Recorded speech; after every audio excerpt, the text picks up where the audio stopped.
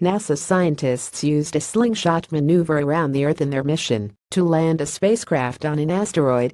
Returning to the planet almost a year after its launch, the probe came within 10,711 miles (17,237 kilometers) of Antarctica before following a route north over the Pacific Ocean.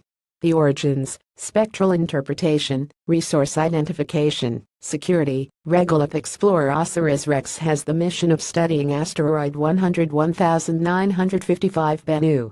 OSIRIS-REx was launched on the back of an Atlas V rocket from the Cape Canaveral Air Force Station on 8 September 2016. It will be the first spacecraft to land on an asteroid and return a sample to Earth if its mission is a success, and it has now completed a carefully calibrated slingshot move around Earth which will let it land on Bennu.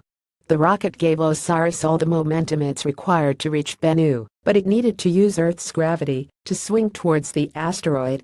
Video NASA how OSIRIS-REx's slingshot worked. As a result of the flyby, the velocity change to the spacecraft was 8,451 miles per hour, 3.778 kilometers per second, according to NASA. The encounter with Earth is fundamental to our rendezvous with Bennu, said Rich Burns, OSIRIS-REx project manager at NASA's Goddard Space Flight Center.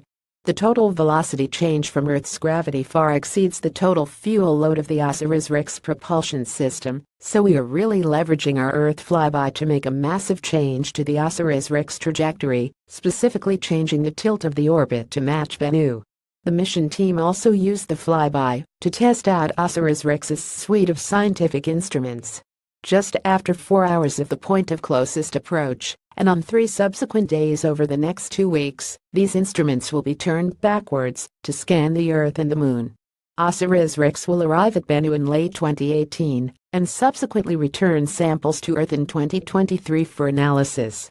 The sample of the primitive asteroid is hoped to help scientists understand the formation of the Earth's solar system 4.5 billion years ago.